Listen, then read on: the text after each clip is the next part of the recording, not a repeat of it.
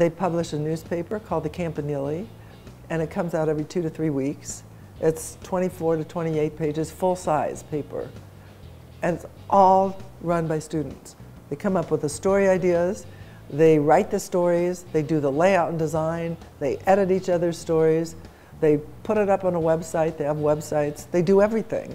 And then there's another magazine, Verde, and then a sports magazine, Viking, and then an arts and entertainment magazine, C Magazine, and Agora is foreign affairs magazine, then we have a travel magazine, and we have a science magazine. You know, this is all because students are interested. I mean, I'm not telling them to be interested in this. They're interested because that's what they're interested in.